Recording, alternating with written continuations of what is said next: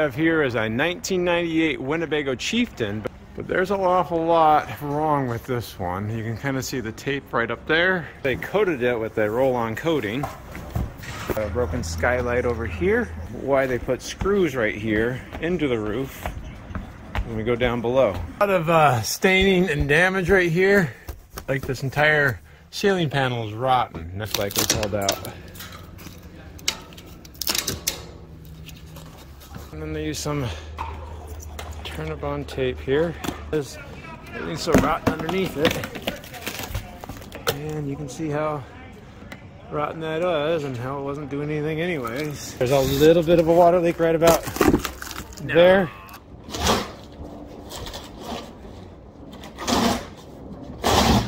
So yeah, it's still wet right here. Very wet. But yeah, this roof is in very, very bad repair. Might be the worst one I've seen yet. Normally this would all come off in long channels because it's broken in so many places that I need to give it a little bit more strength than just that's a lot of water that's been getting in this coach. And the craziest repair I've ever seen in my life as an RV tech.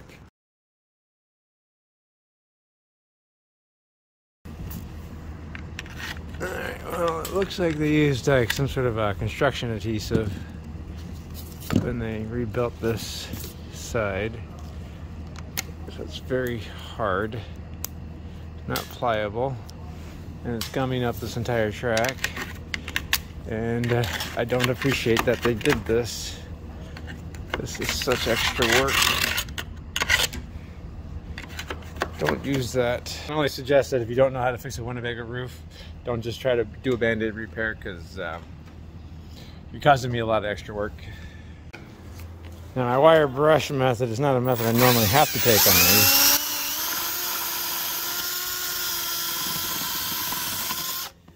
But I got it filled to the brim with construction adhesive and sealant. Alright, so I've cleaned off that side pretty well. Chad's over there working on that roof. If you haven't seen any of the other Winnebago roof rebuilds, there's a pretty good indication of the cross section of it. I know you'll say there's framing right there, but that's the only framing, and that's in Winnebago's steel safety cage area.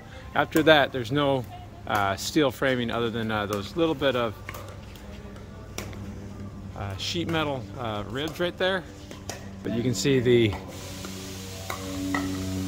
Luan foam, and then of course we're going to put Luan and Phylon back on top. And I don't know if you guys can see, it's a very wavy roof, so that's why I'm going to have to see about restructuring this. And that's why I'm ripping those pieces of metal out, because they're all bent and disformed anyways.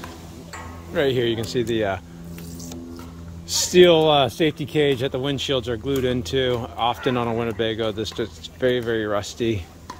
This one's held up really well since it's a 98. I don't know if their powder coating was better in 98, because it's definitely got very bad in recent years. You can see all the water damage that's been happening over the years. The ceiling's rotten there. This right here is collapsed. This sidewall right here is collapsed. A lot of my ladybug friends are still existing, but this whole sidewall is still soft and wet, because it's just been having water pouring in on it. Which makes sense because we had water on the dash right there. Let me just finish cleaning up. I'll do the other side, and I'll start to repair the roof before I relaminate. And since I'm already here, I can see the steel right there. Which means I can mark on the sidewall. I'm going to drill holes through the front cap to secure the front cap to the actual steel frame in there. So often these front caps like to cup out because it's just fiberglass and the adhesive doesn't stick long enough in the heat. So now I know where to put the screws in the future. Right about there, there, and there. And then I can just translate that to the driver's side. Well, it looks like we had a tree growing on this side or something. Maybe just a lot of grass growing in there. One more side. And this is the sheet metal brace. I call it a rib.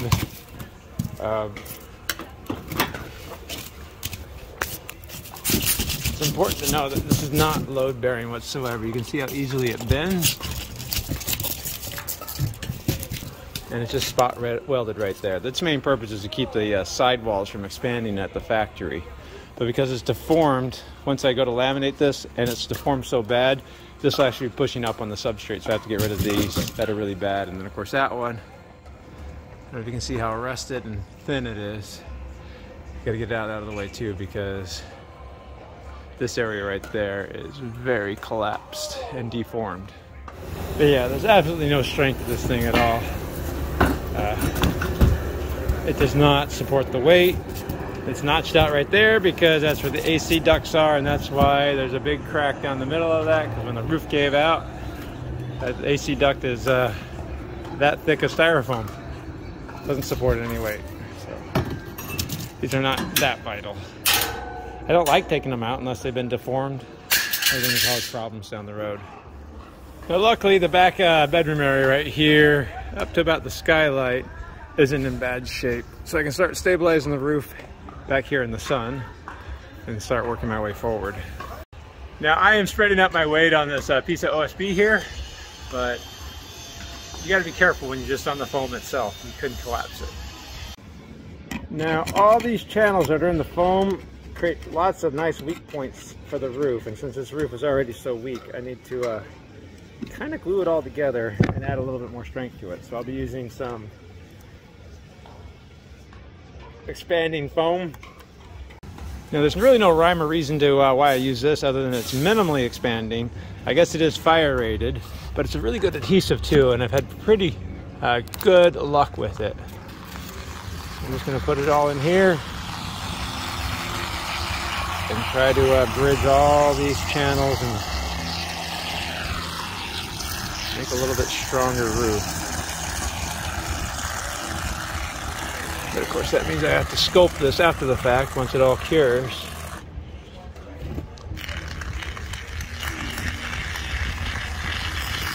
So I got lots of work to do. Filling all of this down the way there. So I've pretty much foamed up most of the roof. Right here, it's just deformed so much that I'm gonna have to almost treat it like body work and fill that area. That way when I sand it, it'll at least be somewhat flush, because this can't be brought down and that really can't be brought up. It's just the deformation of the foam itself. All I have to do is finish this, let the foam set up, and I'll trim and shape that. But I do want to add a brace right there and then on both sides of that opening, because that's where the AC is and that's where the whole thing collapsed. It looks pretty good, but there's a 2x4 wall holding this whole thing up, and I don't trust that the whole thing won't collapse down, since that was the original problem once the 2x4 wall is removed. They're done now laminating with the wood though. Alright, so as Chad laminates his coach and my foam cures, I'm going to make some braces right here to support the weight of the AC unit. It goes right there. So I'm just going to use this 1x1 pretty thick walled square tube aluminum here. I'll cut out the foam, then I will bend it with an arch, then I'll have it recess mounted onto here to help carry the load, and then we'll glue it into place. I've made a few of these before. I'll just be using a 2-beam bender. It'll round the edges a little bit, but it turns out pretty well. Just gonna lay that in place. I got a marker right there to kind of lay out where it's gonna go. Where I'll be cutting out. So I made a profile of my tubing on my soldering gun right there. I'll just cut this stuff out. It should be the right depth.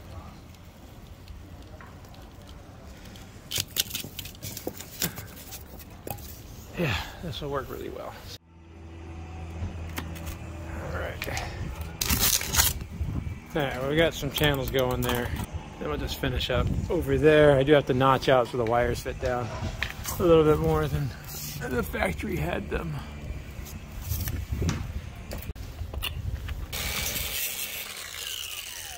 Okay, so I have it notched out, hopefully set on the ledger or the header there. But I just got the bender set up there again, and we'll put a little bit of an arc on it, and we'll do it twice, and we'll get them installed up there. And this should be the last little bit of bend I have to put on this one.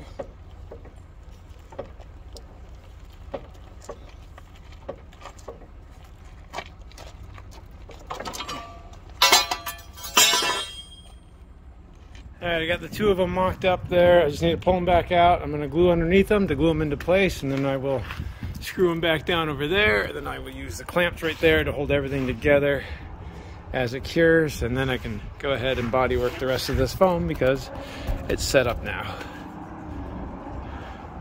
Go ahead and glue that in there.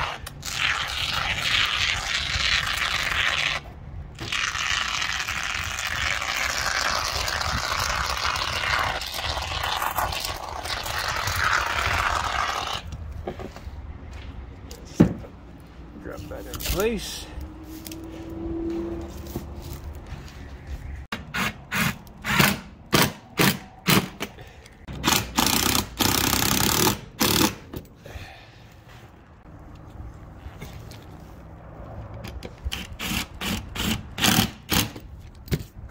Now I just have to clamp in the middle.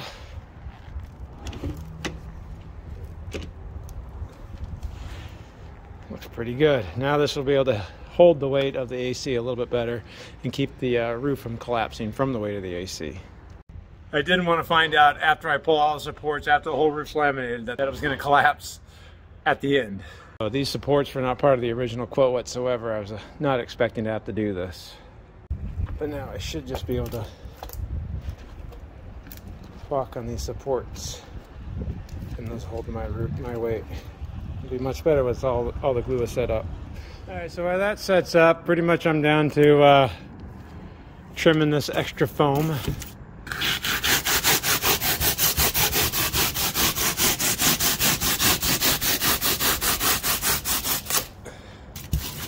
And then we'll just sand it flush all the way around. Then it'll be time to finally laminate. Only 2 days behind from where I'm supposed to be. All this extra work. I'll just be using some 80 grit sandpaper on this oscillator.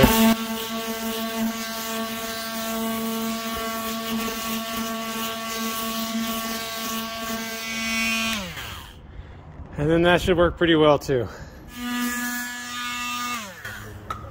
Alright, well, I think I got the roof done.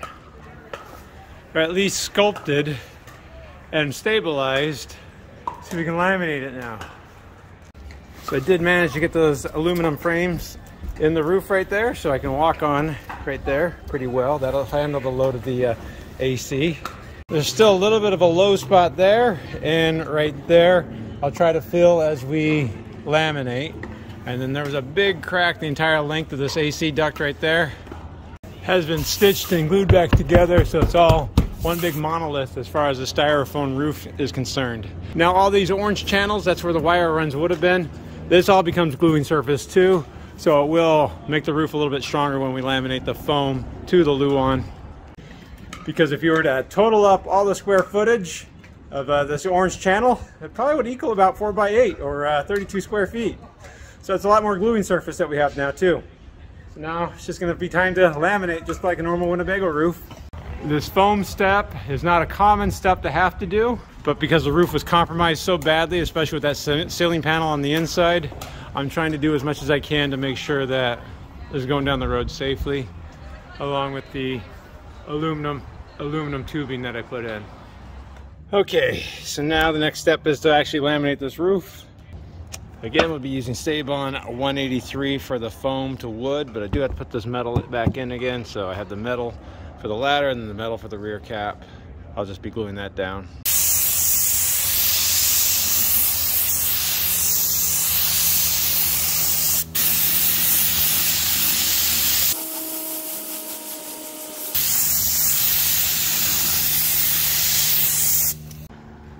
And then I already marked where it's gonna go. About there.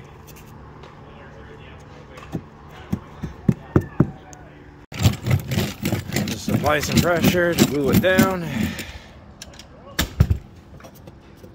All right, the rest of the metal.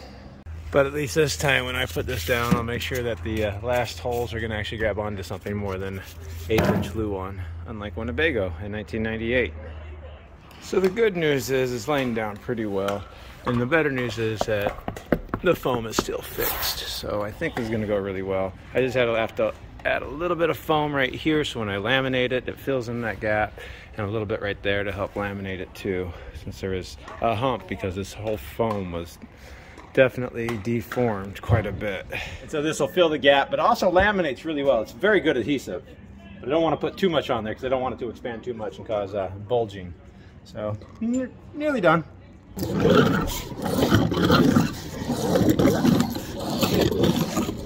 All right, let's get this last piece put back down.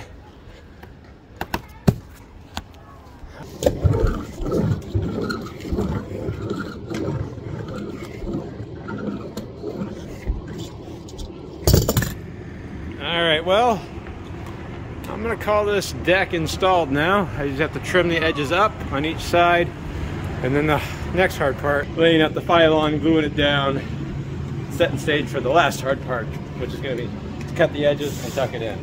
So hopefully that part goes fine too. Let's get to there.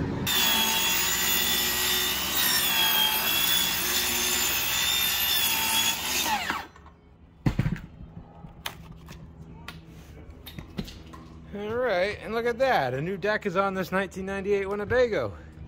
Sure looks better to me. I just have to put the fiberglass on. It definitely feels a lot more solid now than it did when it came in.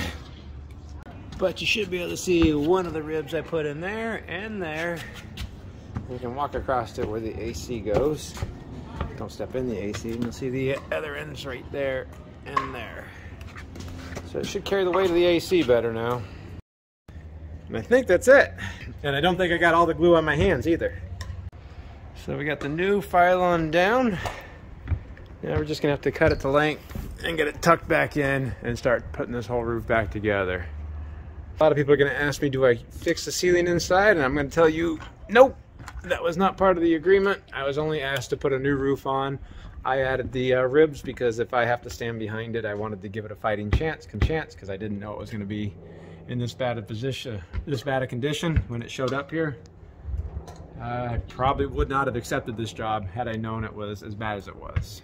In fact, I tried not to.